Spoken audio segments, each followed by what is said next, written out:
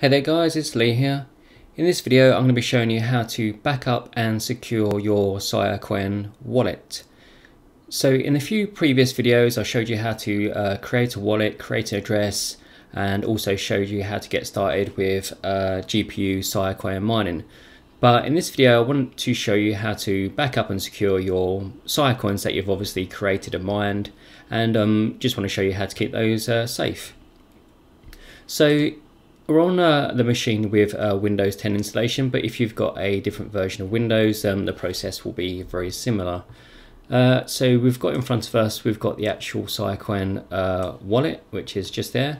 The first thing we need to do is actually close that down. So we're just going to close it, and then what we need to do is just check on the actual taskbar and just make sure it's not just running minimized.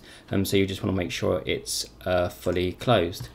So if you followed my actual wallet creation video, you would have created a Siacoin wallet, and when you set that up you would have created a text file which included your password and seed, and probably a Siacoin receiving address which would look just like this. So what we want to do is we want to save this file. We're going to create a new folder on our desktop, and we're going to call it Siacoin wallet backup, and I'm just going to do Win10 just so I know which machine it is. So I've got a few machines with different wallets, so I just need to keep them organized, and then what I'm going to do is this wallet file, the text file with our passwords, I'm just going to copy that across and I'm going to put it in that Siacoin wallet. So that's actually one part of the process there. Okay, so the next part that we need to actually do is the actual wallet files themselves.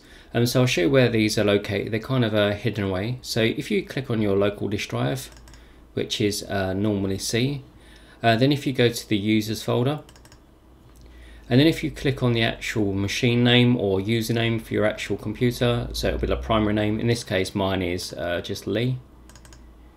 And then if you look for this list, you should see a folder called app data.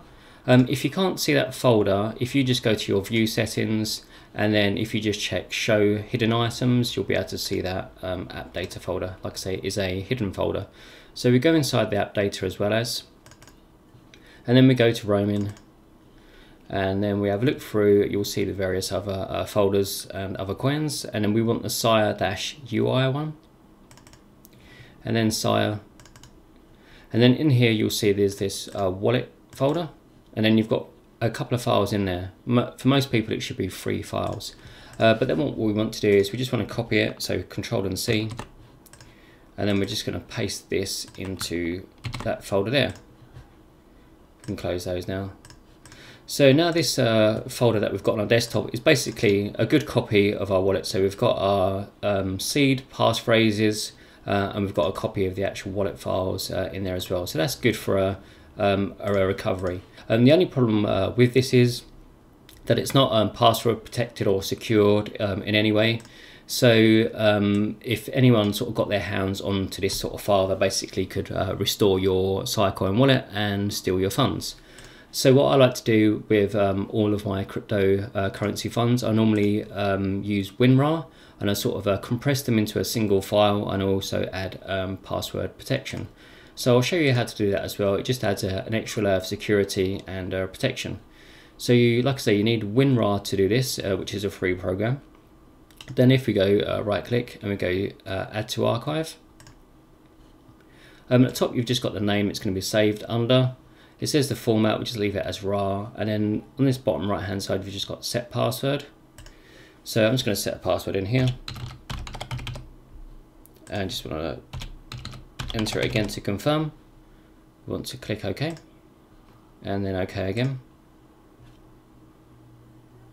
and that's actually been processed, but it's kind of hidden it over there. Let's just drag that across. So now we have the original sort of a folder wallet, and then we have this RAR compressed version which is also password protected. So I'll just show you how that works now. What we can actually do is if I delete the actual the original folder, I'll clear that up afterwards. So this folder here, we can back that up. We can save that on a USB pen drive, or put it in Dropbox or Google Drive, or whichever service you want, or you can, you know, even email it back to yourself. There's lots of different ways to actually save it, but this is the file that obviously you want to keep saved. So what happens is when you actually want to open it, double click it, and then you see the actual folder. And then inside you'll see your files. So we've got the wallet folder, and then we've got this text file, and the text file's got a little asterisk by it, and that just means that it's actually password protected. So if I double click on it now, also we need to enter the password. I'll do the wrong password.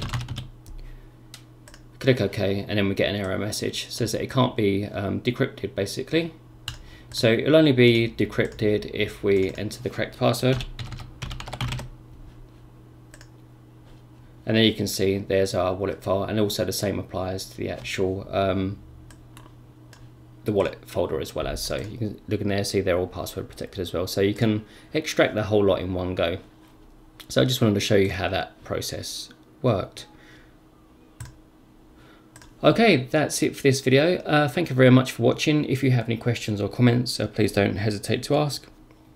And I'll see you guys on the next video.